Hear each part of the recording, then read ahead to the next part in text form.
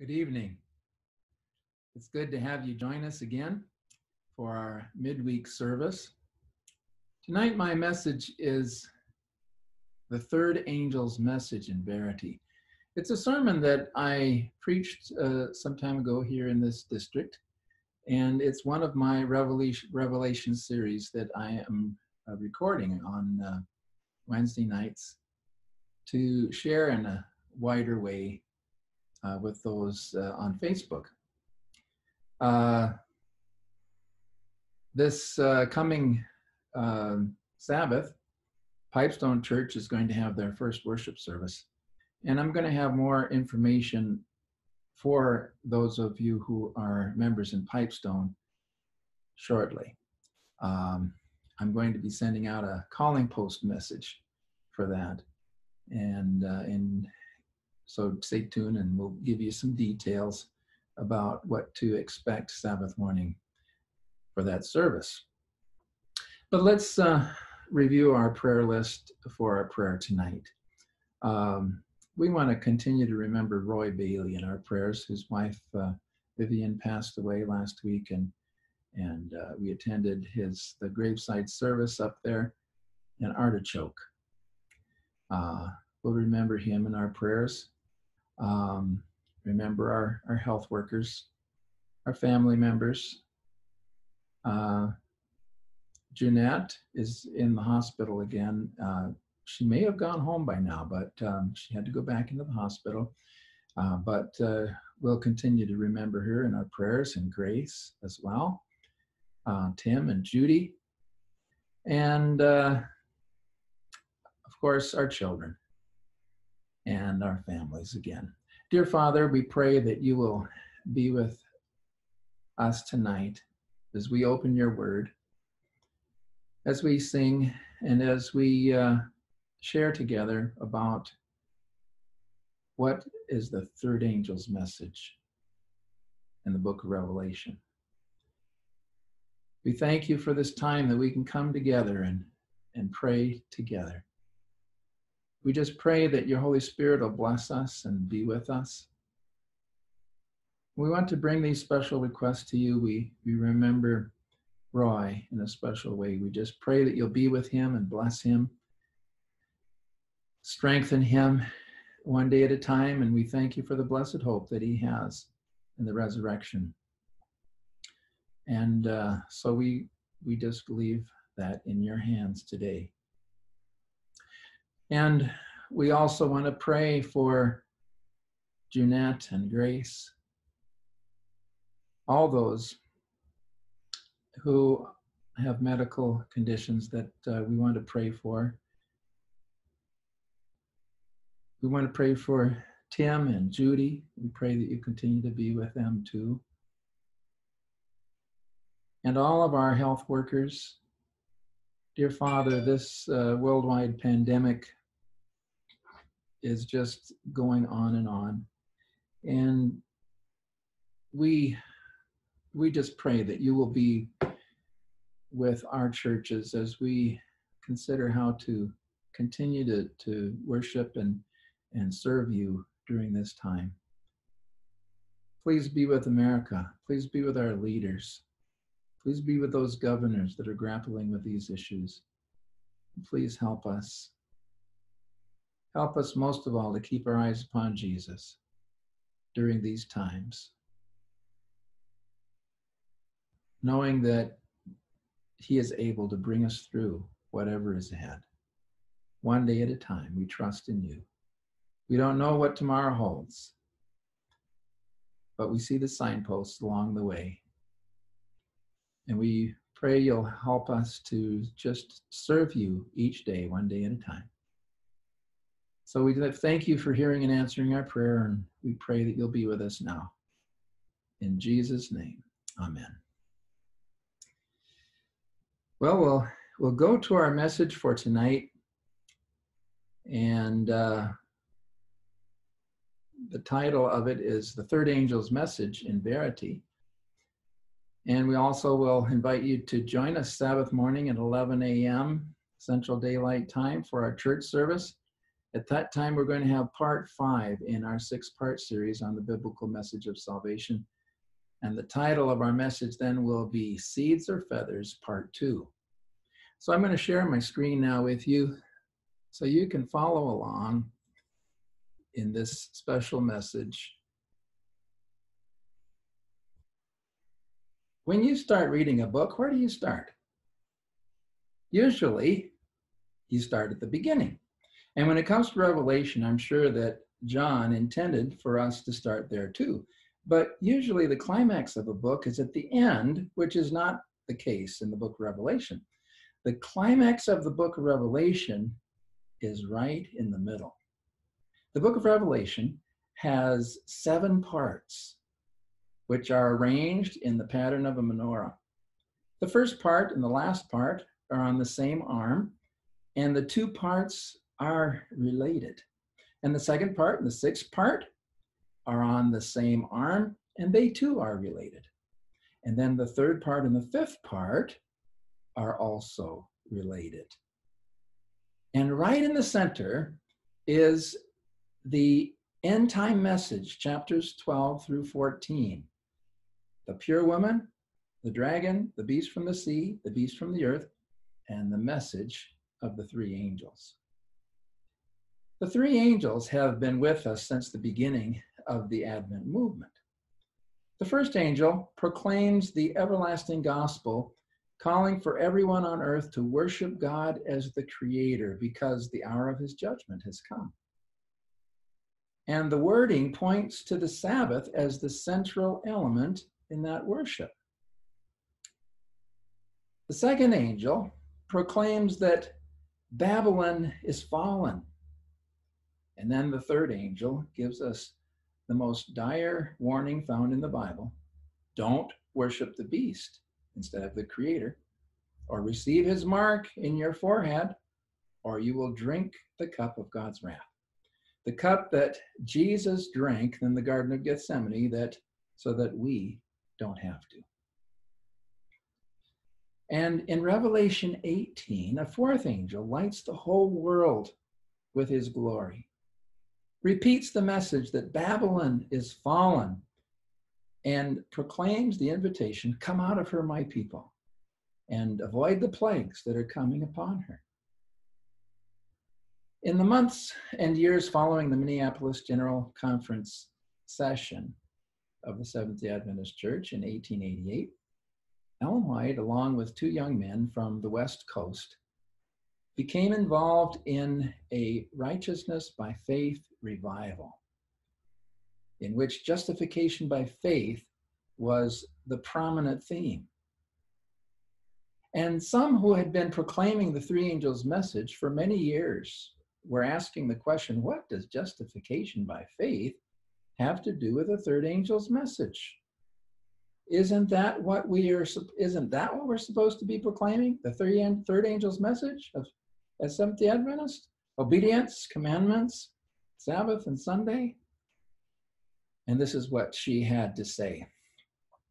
Several have written to me inquiring if the message of justification by faith is the 3rd angel's message. And I have answered, it is the 3rd angel's message in verity, in truth. The prophet declares, and after these things I saw another angel, the 4th angel, come down from heaven, having great power, and the earth was lightened with his glory. Brightness, glory, and power are to be connected with the 3rd angel's message. And conviction will follow wherever it is preached in demonstration of the Spirit.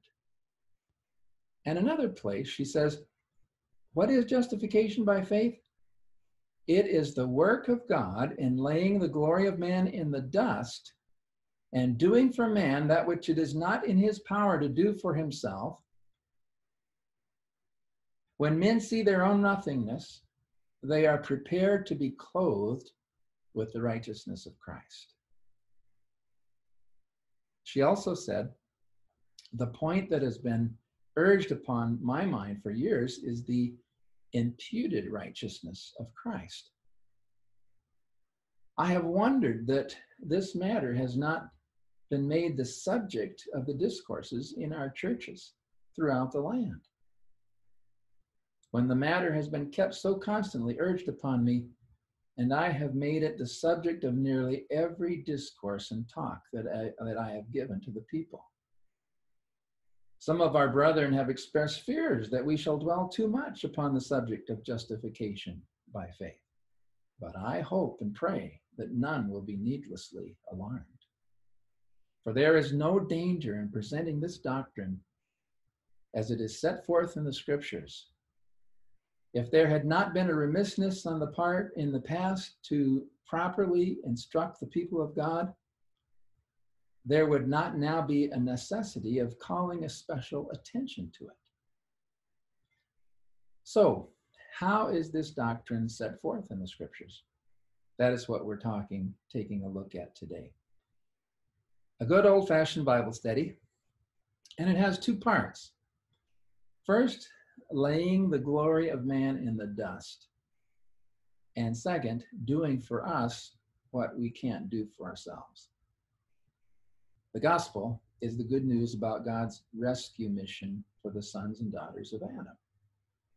Romans 3, verse 23 says, "For there is no distinction, for all have sinned and fall short of the glory of God." Falling short of the glory of God is kind of like shooting arrows at the sun. Let's say we have a contest. We call for a contest and we say we're going to have it there in the church parking lot, and everybody brings their bows and their arrows, and we're going to have a contest and we're going to shoot arrows at the sun. Our aim is to hit the sun, and the first person comes up and they pull the string back and they let the arrow fly, and it goes 75 feet into the air and comes back down. And then a little one comes up and takes up their little bow and arrow, and they aim up at the sun and they pull back on the string as hard as they can, and they let that arrow fly, and it goes 8 feet into the air and falls back down to the ground. And then another, maybe it's the head elder this time, he takes up his bow and he puts his arrow in, and he pulls back on that strong bow and that string, and he lets it go, and it goes 150 feet in the air and comes back down to the ground. Does it really matter if the arrow goes 8 feet or 150 feet when the goal is to hit the sun? For there's no distinction, for all have sinned and fall short of the glory of God. For the wages of sin is death, but the free gift of God is eternal life in Christ Jesus our Lord. So, how many have sinned? All have sinned. And we would not know sin without the law. And the wages of sin is death. So God devised a rescue plan, a rescue mission for us, and it's revealed to us through the Scriptures, especially by Paul. Gospel, the word gospel means good news. It's not good, it's good news, it's not good advice. You know the difference between good news and good advice? Good advice has to do with something that you need to do. Good news is about something that has already been done. And also that it that is promised to be done for you. That's good news. And there's a key phrase that runs all through Paul's letters, and that is in Christ. In Mashiach. In Christ Jesus. Yeshua HaMashiach, it would be in the Hebrew would say. And those phrases tell us something. There are similar phrases like in him, together with him, in the beloved, in whom. They all express the same idea. And there's something God accomplished in Christ before we even knew about it. And if we're ever going to fully understand the good news of the gospel, we'll need to understand what the Bible means by in Christ. So, when was this plan devised by God? The Bible tells us in Ephesians chapter 1, beginning with verse 3, "Blessed be the God and Father of our Lord Jesus Christ, who has blessed us in Christ with every spiritual blessing in heavenly places, even as he chose us in him before the foundation of the world, that we should be holy and blameless before him." And this is what he did. Ephesians 2, 4-6 says, "But God, being rich in mercy, because of the great love with which he loved us, even when we were dead in our trespasses, made us alive together with Christ. By grace you have been saved. And raised us up with him, and seated us with him in heavenly places in Christ Jesus." Now there's a temptation as we read these lines to put ourselves in the center of all of this. That somehow this is talking about what happened to us personally. But this happened to us before any of us were even born. This happened at the death, burial, and resurrection of Jesus Christ. Romans 5, verse 12 says, "Therefore, just as sin came into the world through one man, Adam, and death through sin, and so death spread to all men because all sinned." You see, death spread to all mankind because we are all in Adam. So God devised a plan where we could all be saved in Christ. As part of the counsel of peace, back before the foundation of the world, God included us in his Son. He represented all of us. He is the new representative of the race, the new Adam. And so, according to plan, Jesus became the second or the last Adam. The Son of God was united to our humanity there in the womb of Mary. And the only way that Jesus could represent us was to be made like one of us. And when he died, he took us all with him to meet the just demands of the law on the cross of Calvary. We were in him. Paul says, "We are convinced that one died for all, therefore all died." And not only did we die in him, his deeds of righteousness were counted as our deeds of righteousness. We're legally redeemed in Jesus. In order to save mankind, God put us in Christ, our substitute and surety, our representative. And because of, it says in 1 Corinthians 1, verse 30-31, "And because of him, God, you are in Christ Jesus, who became to us wisdom from God, righteousness and sanctification and redemption, so that as it is written, let the one who boasts boast in the Lord." And all who are in Christ Jesus will be made alive. 1 Corinthians 15:21-22, For as by a man, Adam, came death, by a man, Christ Jesus, has come also the resurrection of the dead. For as in Adam all die, so also in Christ shall all be made alive. So then, as through one transgression there resulted condemnation to all men, even so through one act of righteousness there resulted justification of life to all men. You notice there's an action and then there's a result.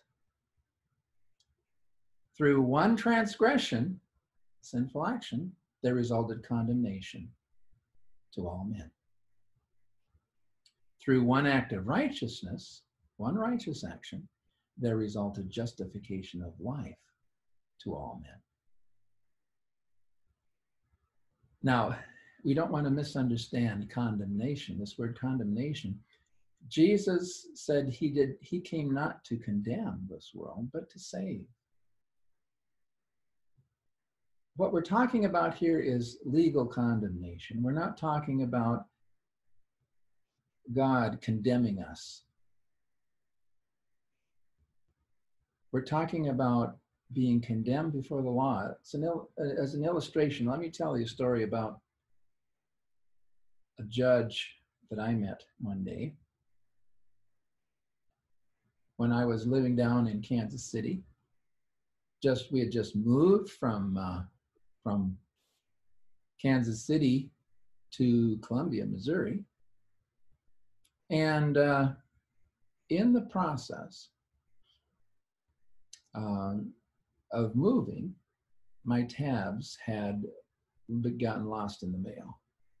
And so I was driving along, doing my colporteur work, and all of a sudden I saw the lights behind me.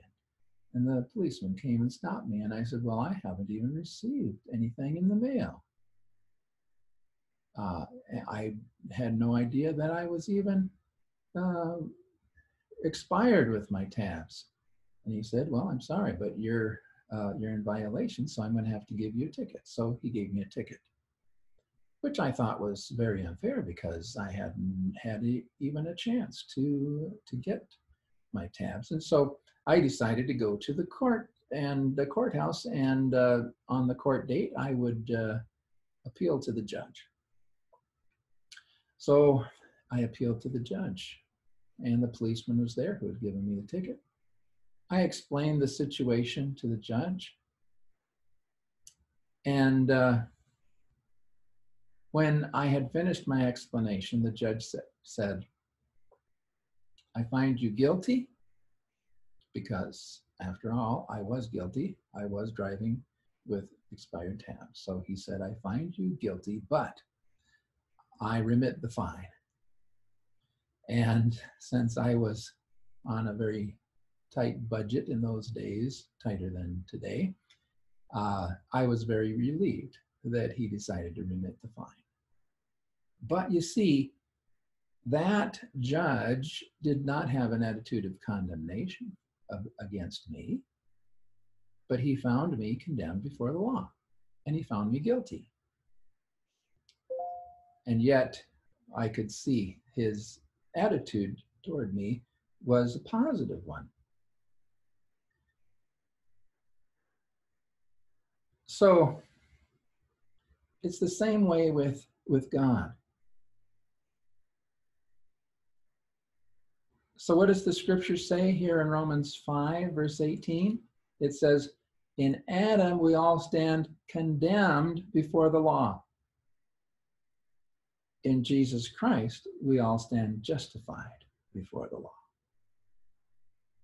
It has nothing to do with God's attitude toward us. He loves us with infinite love, and he would save us. But he's also a God of justice. And so before the law, we are condemned in Adam. But in Jesus Christ, wonder of wonders, we stand justified before the law. At the cross, the whole human race was judged in the person of its representative, Jesus Christ. And by his perfect life and his sacrificial death, he satisfied all the demands of the law in our behalf. In Christ, humanity now has a new history that qualifies every believer for heaven. So what happens now when you come to Jesus and you're justified by faith? Well, you might have in mind this justification is just simply forgiveness. But that's not what the Bible teaches. It's much more. Yes, it's forgiveness, but it's much more than just forgiveness. Our history, all our sins are written on the blackboard, And Jesus is like an eraser that erases it all. But that's not the end of the story. Our slate doesn't remain empty. All the good and holy, righteous deeds that Christ ever did are now transferred to us and are now written on our blackboard. This is the incredible good news of the gospel. But we must keep in mind that what God has brought to the whole human race by Christ's obedience is a free gift, and it cannot be ours unless we receive it. It's the complete provision has been made for every single person of the human race. But we have to make it our own. We have to accept the gift. So at what point do we become included in Christ? Ephesians 1, verse 13 and 14 says, "In him you also, when you heard the word of truth, the gospel of your salvation, and believed in him, were sealed with the promised Holy Spirit, who is the guarantee of our inheritance until we acquire possession of it to the praise of his glory." See, the moment that you accept Christ as your Savior and you trust only in him for your salvation, he looks at you as accepted in the beloved. It's just as if when you were born, you received a special birthday present from God. And now it's up to you as to when you open that gift and receive what he has given to you. In fact, that gift was wrapped and reserved for you from the foundation of the world, way before you were even born. But now you have the decision of when you're going to open that gift and receive what has been given to you. And there are two options. 1 John 5, verse 12, "Whoever has the Son has life, and whoever does not have the Son does not have life." So it's very simple. Either you have the Son or you don't have the Son. And if you have the Son, you have life. And what assurance do we find in Colossians chapter 1? It says there in Colossians 1, verse 21 and 22, "And you who once were alienated and hostile in mind, doing evil deeds, he has now reconciled in his body of flesh by his death, in order to present you holy and blameless and above reproach before him." God looks on everyone who believes in Jesus as his child. And if you believe in his name, you have already received eternal life, even though you may not feel it or think you deserve it.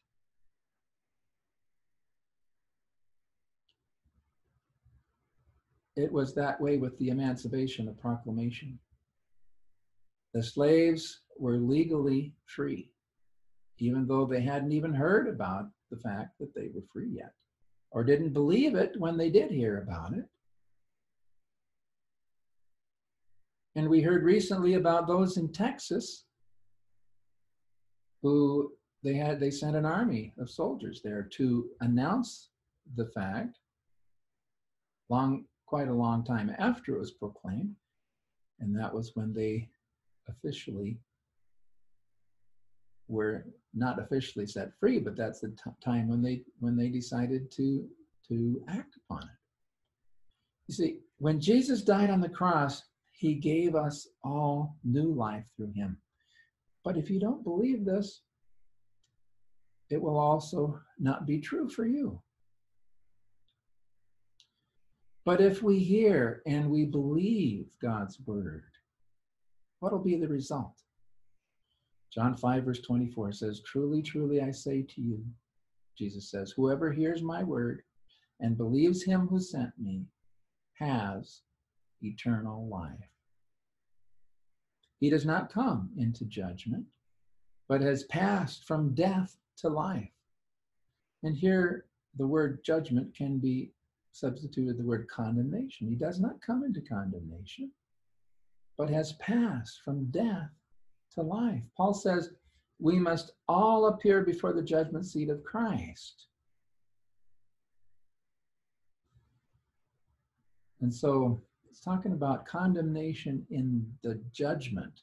You do not come into condemnation in the judgment if you believe in Jesus, because his character stands in place of your character, and God looks at you just as if you had never sinned. And what happens when you accept the gift of Christ's righteousness? 2 Corinthians 5:17 says, therefore, if anyone is in Christ, he is a new creation. The old has passed away. Behold, the new has come. Jesus, as the new Adam, is the new creation.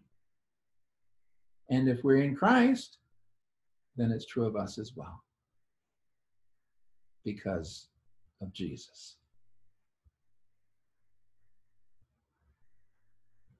And as soon as we become this new creation in Christ, we become ministers. 2 Corinthians 5:18-21 says, all this is from God, who through Christ reconciled us to himself and gave us the ministry of reconciliation. That is, in Christ, God was reconciling the world to himself, not counting their trespasses against them, and entrusting to us the message of reconciliation.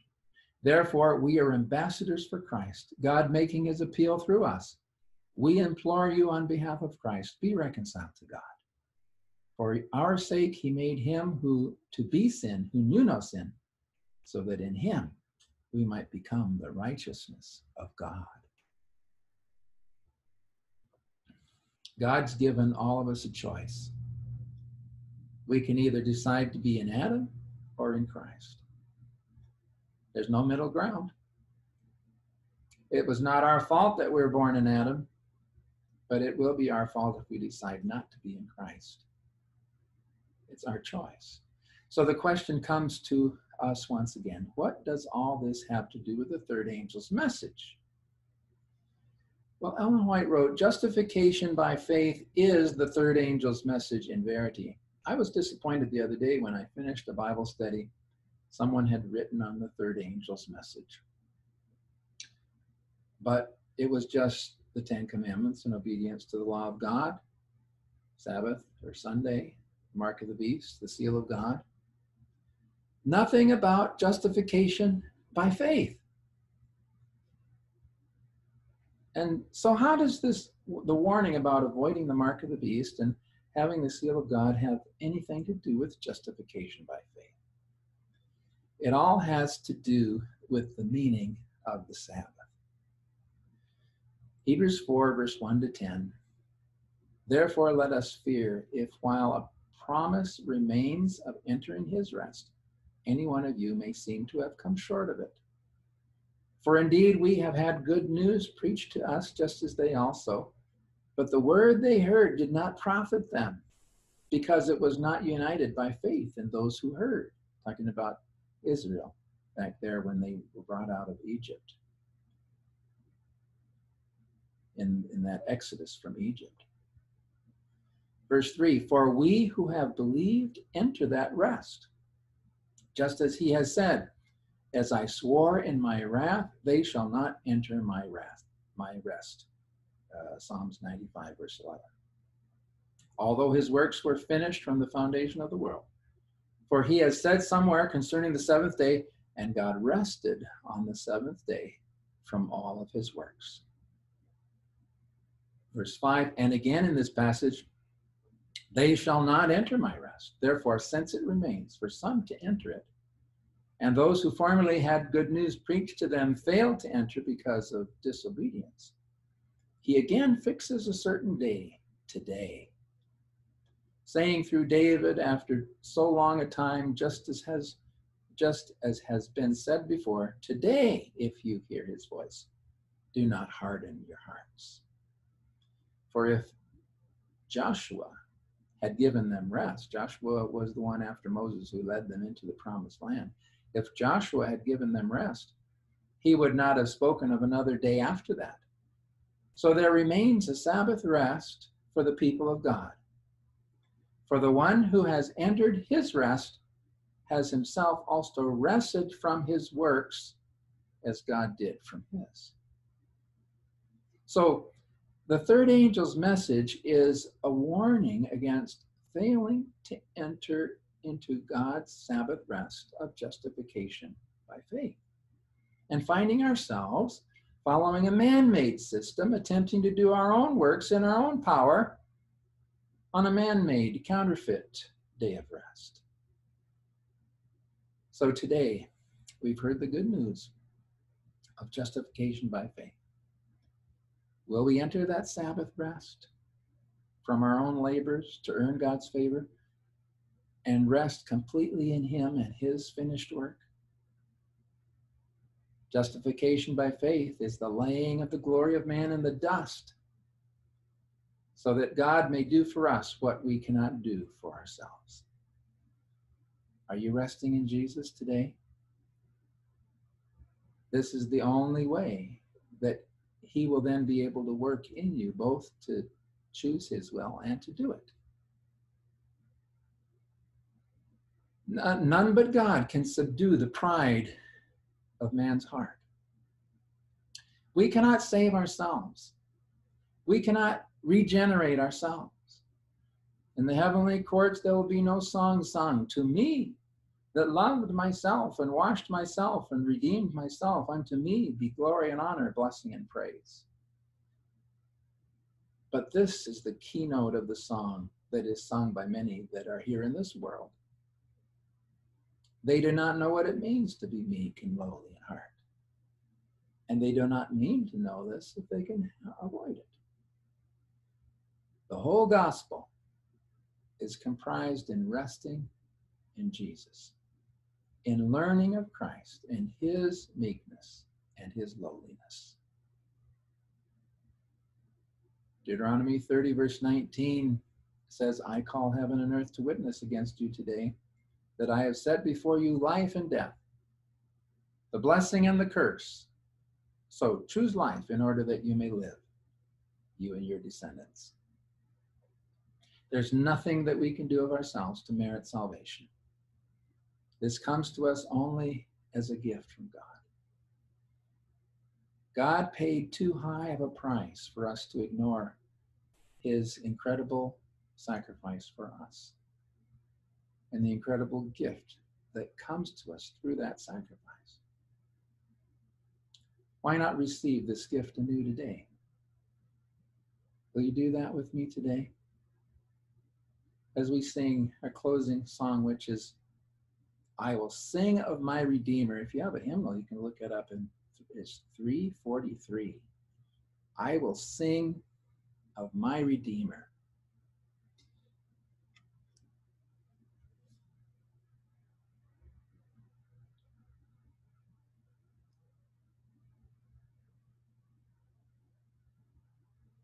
And I'm going to look it up here. Here it is on my computer. I will sing of my Redeemer.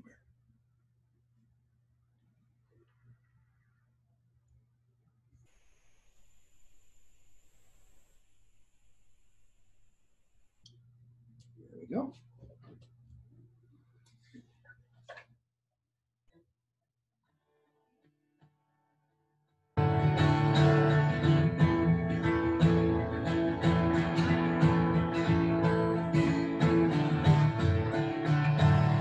I will sing of my Redeemer and his wondrous love to me.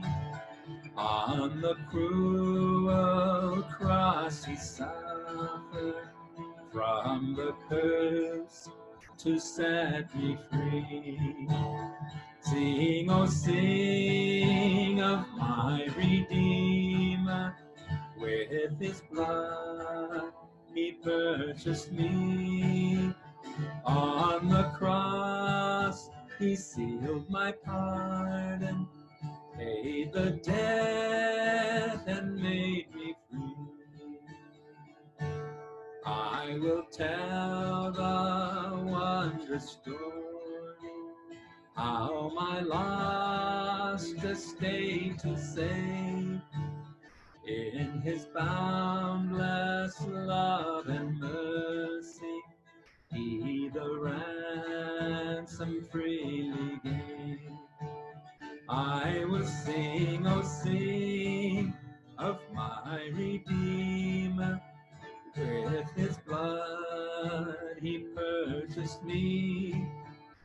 On the cross he sealed my pardon, paid the debt and made me free. I will sing of my Redeemer and his heavenly love to me. He from death to life hath brought me, Son of God, with him to be. Sing, oh sing of my Redeemer. With his blood he purchased me. On the cross he sealed my pardon, paid the debt and made me free.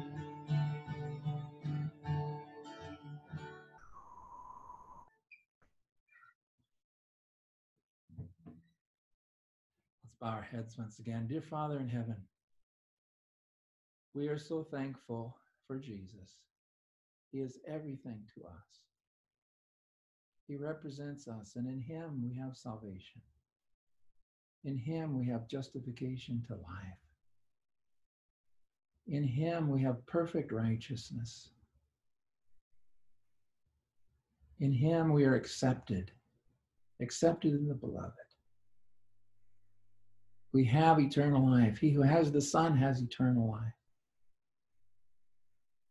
Oh Lord, we thank you for this wonderful truth of resting in Jesus, resting in his finished work, for the Sabbath rest that we can have every day because of Jesus, and the message that we have to the world to find rest before it's too late in him. Not be caught up in a counterfeit scheme to save the world by our own efforts, but trust in Jesus. Jesus, who is the only answer to all the problems that we face today. So we put our faith and trust in him again. We thank you for the eternal life that you've given to us in him, and we thank you for your promise that you'll be with us always, even to the end. Come into our hearts. Write your law of love there in our hearts, and help us every day to be more like you, all the time, covered by your righteousness and complete in him. Thank you, Father, for answering our prayer. In Jesus' name, amen. Well, we look forward to seeing you Sabbath morning at 11 o'clock, Central Daylight Time.